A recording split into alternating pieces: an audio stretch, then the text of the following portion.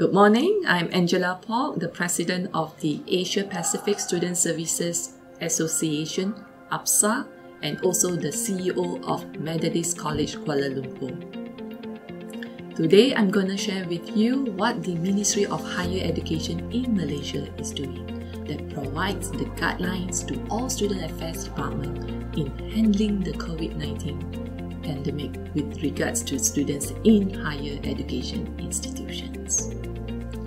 The first thing was to set in place the SOPs for the Malaysian students who will be entering back into their campuses. Before entering the campus, all higher education institutions have to implement specific schedules for students who are returning to their campuses to avoid overcrowding, and only students without symptoms are allowed to return to their campus. During the arrival, students will have to undergo a health screening. If they are showing any symptoms of the virus, they will be referred to a hospital for further checks. If they have no symptoms, they will be allowed to register themselves on campus. After the arrival, and once the screening is completed, students then will be able to register themselves for their program and classes respectively on campus. The second thing was the processes that have been set in managing students that are on campus. With regards to hostels and accommodation, students are required to observe social distancing at all times.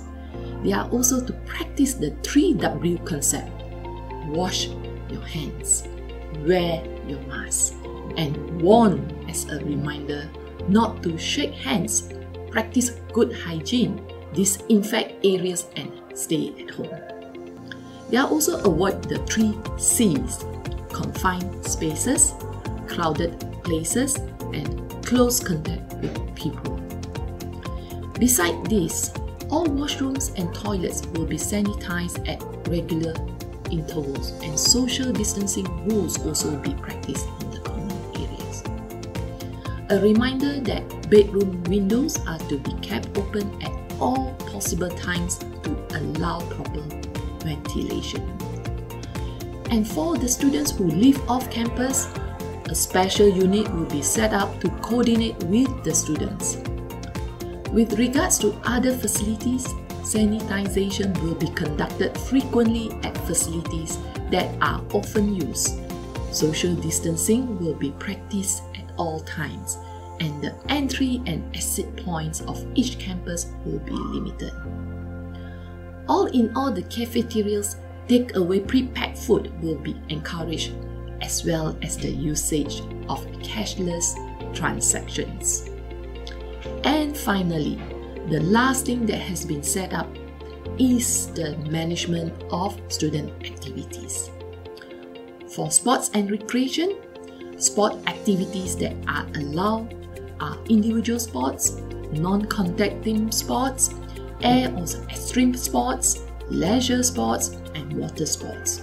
All sports-related activities have to follow strictly the SOPs that have been released by the Ministry of Youth and Sports and the National Security Council.